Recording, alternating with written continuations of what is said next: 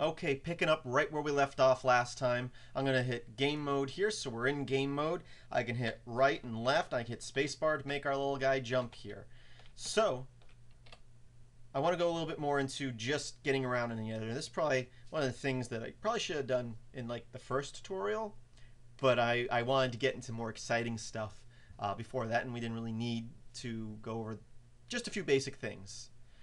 If you center click, you can move your view around here. That's not the view in the game, because if we move over here and I hit game mode, you can see it jumps right back to there. Hit escape to get out of game mode, and you can see we're back here. Because now, if you hit plus or minus on your keyboard, doesn't matter whether it's the plus and minus on the top row or your number pad, you hit minus, you back out on your view. If you hit plus, you move in. Now you'll notice you have a grid going, but you'll notice that right here, this square that is a darker, thicker white, I guess it's not darker, it's a thicker white, that is your view.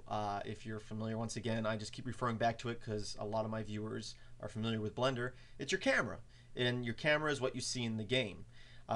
So I'm going to show you how to move the camera around stuff. But basically, I want to show you center click. You can drag around like so, and plus to zoom in, minus to zoom out. Now, what we're going to do is I'm going to right click and go to actor control. I have my player selected here. I'm actually going to click on that and choose view.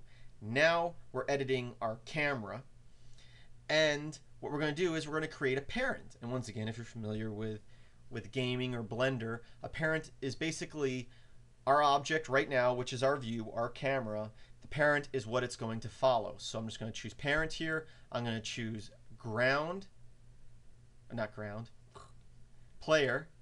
Now if I go into game mode, you can see as I move my character around, the camera follows. I'll show you a little bit more. We will undo that. We'll say none. Now if I go into game mode, you can see the camera's not moving. So obviously you would want the camera to move if you were going to move your character off the side of the screen, which the style of game we're creating, that's going to happen. So what I'm going to do here is I'm going to now choose our ground actor. So our ground is selected, which is just this dirt and this little candle right here. And I'm going to hit clone single. And you can see now I've got a second ground. I'm going to put that there. I'm going to center click to drag over. And I'm just going to hit clone single again. And I'm going to move that up here. And I will clone single again and move that down here. Now our character has some place to go.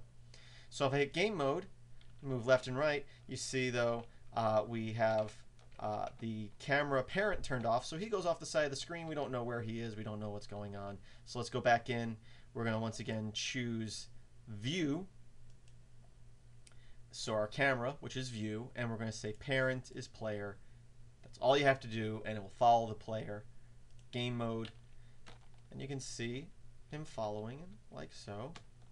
And we can jump. Oh, I fell through. Okay, let's hit game mode. I'll jump a little bit better. I'll do a double jump. Woo! Oop. And then jump down, and then into infinity.